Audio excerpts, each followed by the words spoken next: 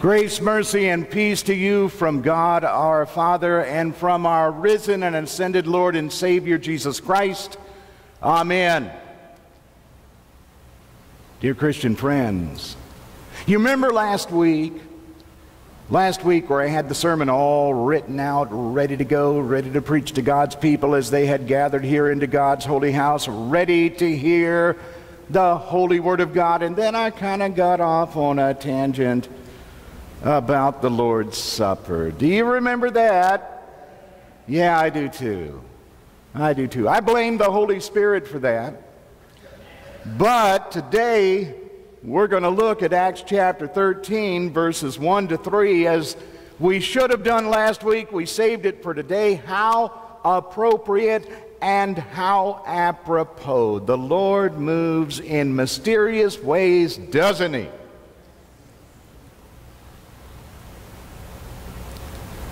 Making your way in the world today takes everything you've got. Taking a break from all your worries sure would mean a lot. Wouldn't you like to get away? Sometimes you want to go where everybody knows your name, and they're always glad you came. You want to be where you can see. Doesn't anybody recognize these words? Sometimes you want to go where everybody knows your name. I told you I shouldn't sing today.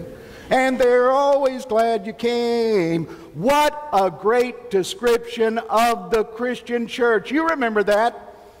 The little introduction song to the series Cheers. Remember that back in the 80s? We used to watch it every week. We loved it. We enjoyed it. Did you know, by the way, Woody Harrelson, one of the key players in that series, Woody Harrelson, is not only Lutheran, but Missouri Synod Lutheran. Did you know that? Just like you and me, he had to go through confirmation, and he learned to say, what does this mean? And this is most certainly true. I dare say, if he was good in confirmation, he could do the very thing that you and I are going to do in just a few short minutes. Recite from memory the meaning to the third article of the Apostles' Creed. How many of you still have your little piece of paper? Yeah, what, 1, 2? Good, I'm so glad you saved it. I could just quit right now and be a happy man. How ironic, how telling, how revealing what the Spirit of God does. Does anybody notice the paraments and the banners today? That's a mistake.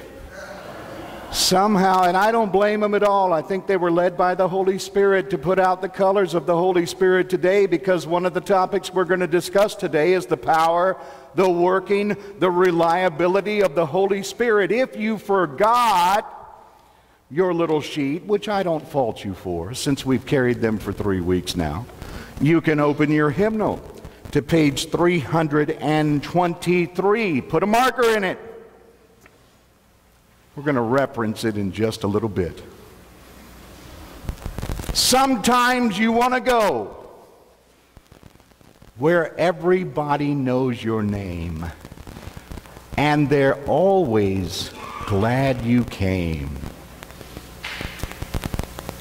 Do you know the name of everybody here within the holy house of God today? Maybe, maybe not.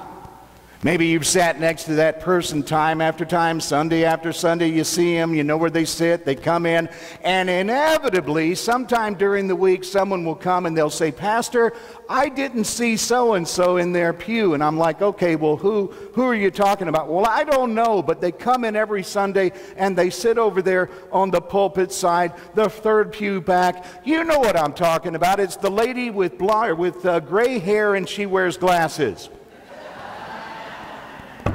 Okay, yeah.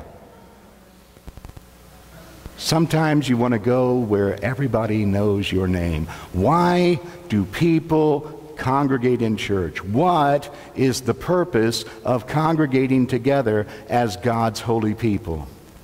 Look at Acts, book of Acts chapter 13. Right away you're going to say what? To worship God. To say thank you, God. Thank you for protecting us from this storm. Thank you, Lord, for watching over us and keeping us safe. Thank you, God, that the only destruction that we endured was a couple of leaves out in the yard, some small branches. You know, on my front porch at my house, got a little bench. It's got little pillows on it. Jocelyn changes them throughout the year. If it's 4th of July, we got 4th of July pillows. If it's Christmas, we got little Santa pillows. It's Halloween, so we've got little pumpkin pillows. And I went in the night before the storm. I'd put everything away. I'd thrown stuff in the pool. I'd tied stuff to trees. I had tightened up my fence that goes around the house. Wow, all this work, all this busyness, all these things to do. And I'm walking in, and I'm tired, and I'm exhausted. And I think to myself, you know what? I got to grab that bench and put it in the garage. I got to take those pillows, throw them somewhere in the house. So let me go sit down, and I'll get it in a minute. And you know what I did? No, I went inside. I took a shower. I told Jocelyn. Jocelyn's like, what do you want to eat? You haven't eaten all day. I said, just let me rest for a minute. I laid down on the couch, and I went to sleep. And I slept through the entire storm. And I thought to myself, what biblical analogy do we have? Christ asleep in the bow of the boat during the storm. You remember that one? Don't you care if we perish, say the disciples. And Jesus is like, you know what? I got you covered. You're okay. Nothing's bad's going to happen to you. And I am in no way saying that I am Jesus. I'm saying that that day I was exhausted. But don't we see the connection? Don't we see the parallel? The winds and the waves roared, and if you watch the news, it was heading right for Spring Hill, Category 4, 150 miles an hour. Has anybody ever driven that fast? Oh, we got one in the back, yeah. 120 is as quick as I've gone, and I am not encouraging you to do that. That's fast. That's brutal. And God watched over us. God said, you know what? I got you covered. You're going to be safe. God says, I'm holding you in the palm of my hands. And so why are we gathered here today? To say thank you. To say thank you. That's part of worship. And it's not as though God is up in heaven saying, oh boy, nobody appreciates me. I do all this. I make the sun come up. I make plants to grow and they turn into fruits and vegetables. I watch over people and I give them beautiful days and nobody ever says thank you. How unappreciative. That's not what God is doing in heaven. But our motivation to gather here today to say thank you reminds us again and again that God keeps us in the palm of our hands, that God watches over us, provides for us, nurtures us, nourishes us. That's part of worship. Another big part of worship is to congregate, to realize that we're not in this alone, that we are part of the family of faith, that we support and encourage and pray for one another. Listen to the words of Acts chapter 13. This is verses 1 to 3. Now there were in the church at Antioch prophets and teachers. Barnabas, we've talked about him. Simon, who was called Niger, we talked about him 2 weeks ago. Lucius of Cyrene, Lucius meaning light. Okay, that's literally what the word means. That's literally what the name means, is light. Okay, Manaen, a lifelong friend of Herod the Tetrarch, and Saul. While they were worshiping the Lord and fasting, the Holy Spirit said, notice the Holy Spirit, okay? The Holy Spirit said, set apart for me Barnabas and Saul for the work which I have called them. Then after fasting and praying, they laid their hands on them and sent them off. We've talked about Barnabas. Barnabas, whose name means, thank you, son of encouragement, son of encouragement. If you've ever heard of a Jewish young man and he's about 12 years old and he has his bar mitzvah, that literally means son of the covenant. Barnabas means son of encouragement. We talked about him. Who are you encouraging in your life? Through prayer, through example, through word and deed? Get to know God. Get to know Jesus Christ. Get into the Word. Get connected to a Christian family, a congregation, a gathering of God's people. It doesn't mean we pick up a Bible and beat them over the head as much as we might like to. We gently encourage. What does Paul say in Timothy? Do it with love. Do it with love. Do it with love. A loving word of encouragement, a loving word of wisdom, a loving word of guidance. That's how we're like Barnabas. Who else do we read about here? Simeon, who was called Niger. We talked about him 2 weeks ago. Anybody remember anything about Simeon, Simon of Niger? Simeon, that means black. He was the black man who carried the cross for Jesus up Calvary's Hill. And now we see him as a principal player in the New Testament church located at Antioch. The next guy we read, Lucius of Cyrene. Cyrene, northern Africa. Okay, if we had a map here, think of this as the Mediterranean Sea, and here's Cyrene down by Egypt and, kind of Libya. So in other words, he's traveled all the way around the Mediterranean Sea. He's gone through the Holy Land, Palestine, and now he's up here in Antioch, now part of the Gentile world. And what is he doing? He is the founder of the church in Antioch. How ironic and how telling. Lucius, whose name means light. He's brought the good news of the light of the world to the edge of the Gentile population, the edge, the toehold, if you will, into that area of the world you and I call Europe. How many of your ancestors come from Europe, somewhere in Europe? You can thank Lucius. Yeah, thank you, Lucius, for taking that first step so that our ancestors would hear the gospel of Jesus Christ. Now, Lucius is a Roman name. It's an Italian name. It's a Latin name. So we know that he was a Gentile. All right? Let's keep going. Manaen, a lifelong friend of Herod the Tetrarch. You remember, if you read through Luke chapter 2, okay, and in those days, Caesar Augustus ruled the whole Roman world. He desired what? That all the world should be taxed. All the world should be taxed. Something that you and I love to do is pay taxes. Raise your hand if you enjoy paying taxes, right? Yeah, they didn't like it any more than you and I do back in those days.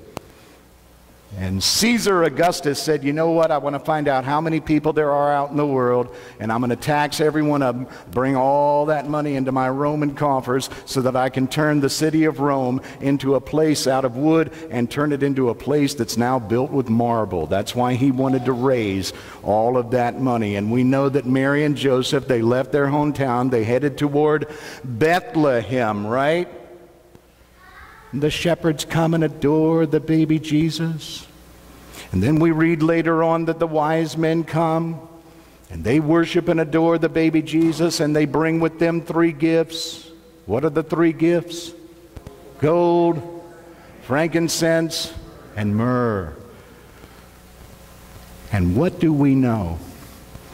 That these 3 wise men had gone to Herod the Great.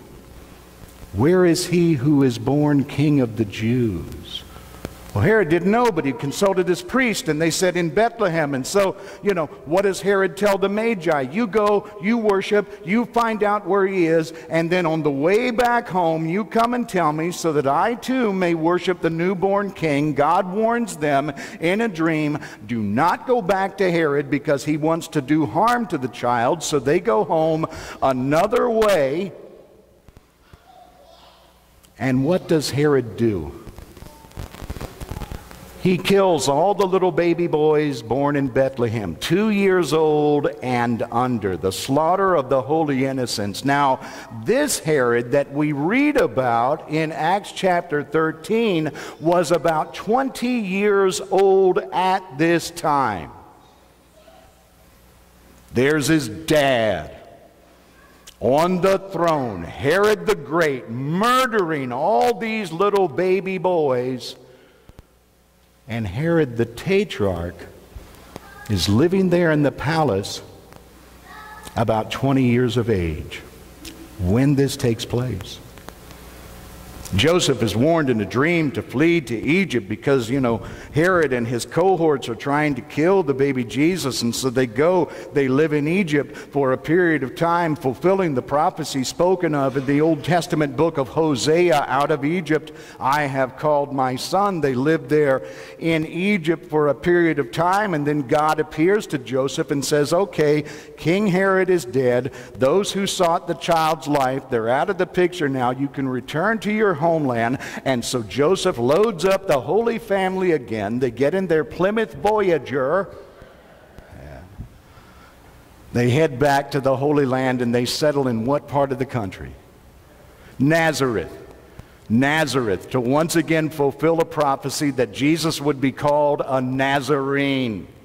And at that point in time, who's running that part of the country? The very same guy we read about in Acts chapter 13, Herod the Tetrarch. Because King Herod the Great, had died, and so they went to Augustus Caesar, and Augustus Caesar took the Holy Land and divided it into 4 parts, and Nazareth, which is in Galilee, went to Herod the Tetrarch. And the little boy Jesus grows up. We read about it in the book of Matthew chapter 2. He grew in wisdom and in stature and in favor with God and man. The very last thing we hear about the little boy Jesus, he's 12 years old. They had gone down to Jerusalem. He got separated from his family. They're heading back to Nazareth. They're looking around. Where is Jesus? Where is Jesus? Where was Jesus? He was in the temple debating with the teachers of the law, and they are amazed at what? His wisdom and his knowledge. And his mom, being a good Missouri Synod Lutheran, puts the guilt trip on Jesus. Don't you know that your father and I have been worried sick? We've been looking everywhere for you for 3 days. And Jesus says what? Didn't you know I must be about my Father's business? In other words, the temple is the very first place you should have looked. Not in the markets, not in the bazaar, not out kicking a soccer ball on the field with the other little boys. You should have come to the temple first. That's where you would have found me. Then we hear nothing of Jesus until he's 30 years old.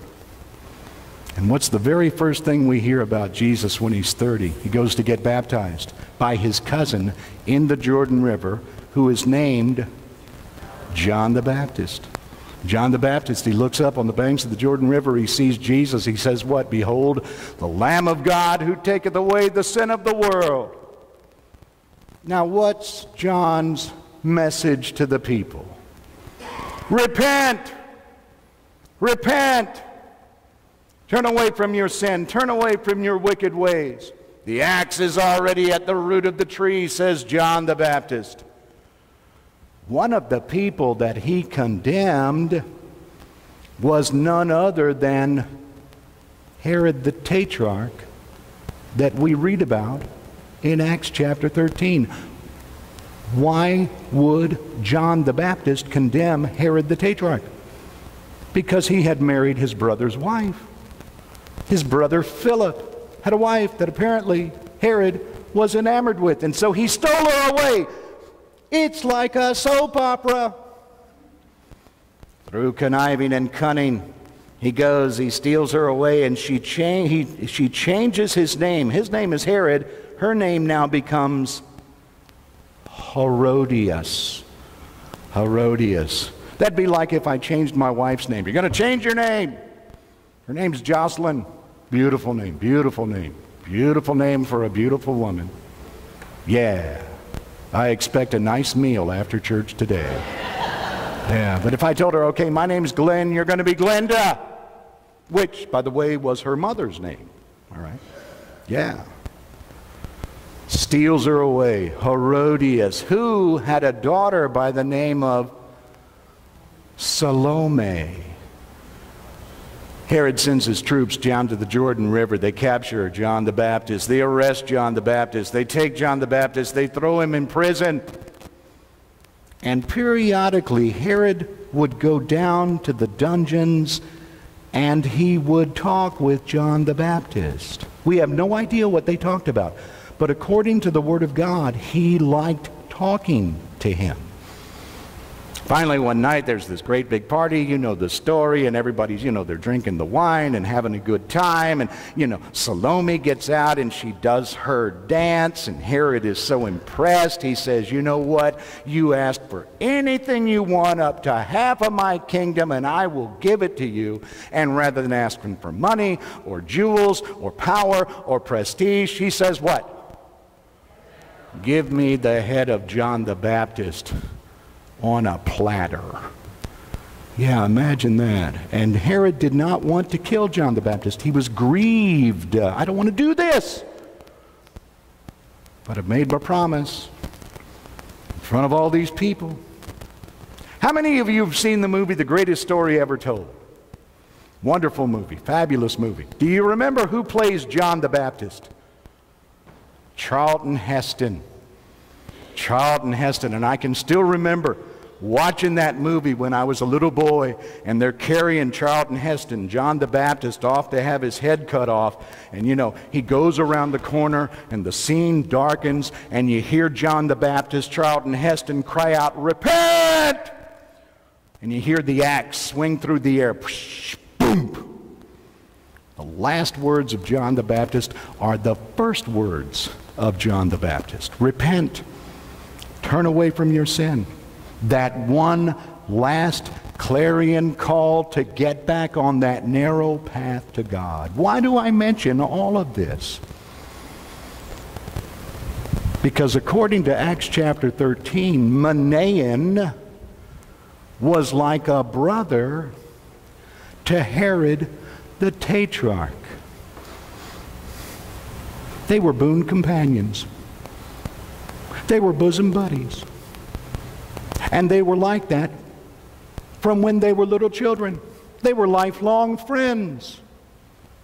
And so is it possible that when Herod the Great ordered the slaughter of the holy innocents, with Herod the Tetrarch being about 20 years old at the time, Manaen would have been there to see and witness that horrific event? Is it possible that when John the Baptist was condemning Herod the Tetrarch for stealing away his brother's wife, that Manaen too was there to hear the sermons of John the Baptist that he preached from the dungeons of that prison?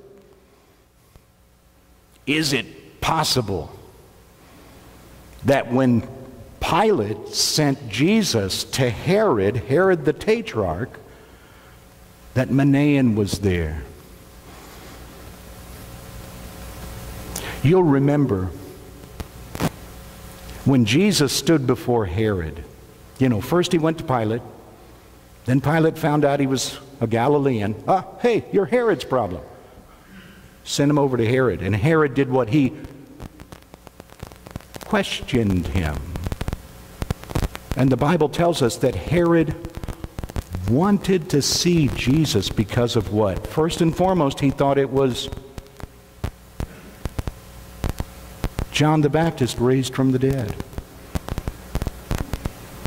Hey, I'm hearing about this guy named Jesus, and he's doing all these fabulous miracles, and people are following him, crowds and crowds and crowds of people, and he's got a message for the... Is it possible that the guy that I cut his head off, that somehow his head has been reattached to his body, and he's now going around preaching and teaching and doing all these miracles? I want to talk to this man. Maybe he'll do a miracle for me. Maybe he'll walk across the water of my pool. Maybe if I fill a couple of barrels filled with water, he'll turn them into wine. Maybe I can give him a little tiny piece of bread and he'll feed my entire palace court. I want to see this man. I want to talk to this man. I want to find out what this man is all about. Could it be that he's gathered this army of people together? He's going to overthrow me. He's going to execute me, drive me out. I'll go into exile, and he will now rule Galilee rather than me. Is this some kind of civil war, uprising, unrest, some kind of a coup? And so they bring Jesus to Herod. And Herod asks him all manner of questions to which Jesus does not answer a word. Is it possible that Manaen was there and saw Jesus face to face? Is it possible that Manaen, this brother by another mother, was there to witness and see the Son of God who does not answer Herod a word? Is it possible that after Jesus was escorted away back before Pilate, that Manaen said, "Yeah, I'm going to check this guy out"? How many? Well, I won't ask you. Don't raise your hand. But if you've ever been to court, what do? You're standing there before the judge, and you argue your case. This isn't my fault. I'm not guilty. You don't understand what happened. Wait a minute. I've got a reason I did this thing. You defend yourself. Jesus didn't say a word.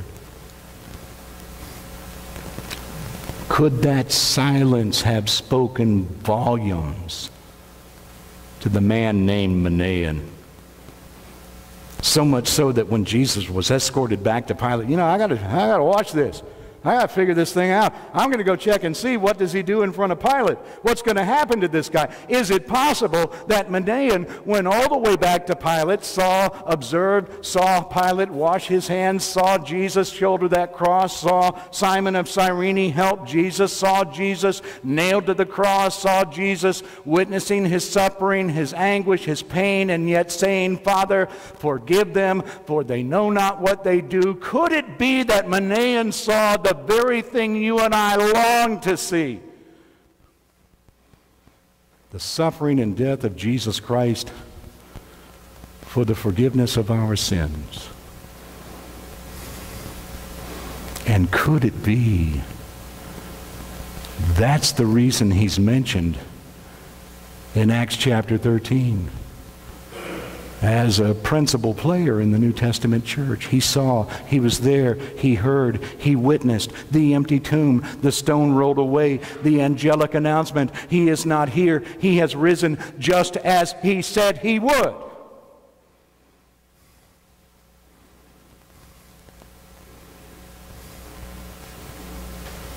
Is it possible that Manaen went back to his brother by another mother, Herod the Tetrarch? "Hey man, I got something to tell you. This guy is who he says he is. His kingdom is not of this world. He's the Savior. He's the Messiah. He's the one we've waited for ever since the world was made." Notice what they do. These notable individuals who are the principal people of the New Testament church in Antioch, they gather together and they pray. What does that remind us of? Jesus says the harvest is plentiful, but the laborers are few. Pray to the Lord of the harvest to send laborers into his harvest field. Who is the Lord of the harvest? It's the Holy Spirit. It's the Holy Spirit. I'm convinced. For years and years and years. I've been a pastor over 30 years now. And Jesus is the Lord of the harvest. I mean, isn't that what we sing? Hark the voice of Jesus calling, who will go and work today? Fields are white and harvest waiting, who will bear the sheaves away? Loud and long the Master calleth, rich reward he offers free. Who will answer gladly, saying, Here am I, send me, send me. Yeah, and I said I wouldn't sing today. But the more I studied, the more I researched, the more I thought, the more I pondered and meditated, I am convinced that the Lord of the harvest is the Holy Spirit, and here's why. Read it. Read it. That's the third article, the meaning to the third article of the Apostles' Creed. Let's read it together. If you don't have your sheet, turn to page 323. Okay, we go down to the meaning. I believe. Let's read it together. I believe that I cannot by my own reason or strength believe in Jesus Christ my Lord or come to him. But the Holy Spirit has called me by the gospel, enlightened me with his gifts, sanctified and kept me in the true faith. In the same way he calls, gathers, enlightens, and sanctifies the whole Christian church on earth and keeps it with Jesus Christ in the one true faith. Okay, let's stop right there. Whose responsibility is it to convert? The Holy Spirit. The Holy Spirit. The Apostle Paul says in Corinthians, and nobody can say that Jesus is Lord except by the Holy Spirit. Everybody say it right now. Jesus is Lord. Say it again like you mean it. Jesus is Lord. That's the working of the Holy Spirit in your life right now. Notice what these men did. They congregated together as God's family. They worshiped and they prayed. They knew each other by name. And they prayed to the Lord of the harvest, the Holy Spirit, do your job. Send people out into the world to do what? Not to convert, but to speak, to share, to witness. I've lost count of the number of times I've said it. It is not your responsibility to convert people to Jesus Christ. It is not your responsibility to prove to people that Jesus Christ is the Savior and Lord of the world. That is the responsibility of the Holy Spirit. Okay, read Romans chapter 10. Romans chapter 10. Romans chapter 10. Read it today. Your responsibility is to share the good news, to speak to other people in word and deed what Christ has done for you, and then leave the conversion to the Holy Spirit. What time is it? Oh, wow, boy, he wouldn't shut up today. I had a lot of time to think when the wind was blowing, okay? Yeah. Friends and fellow Christians, and all God's people say, Amen. Now may the peace of God, which passes all understanding, keep our hearts and our minds in the one true faith unto Christ Jesus our Lord. Amen.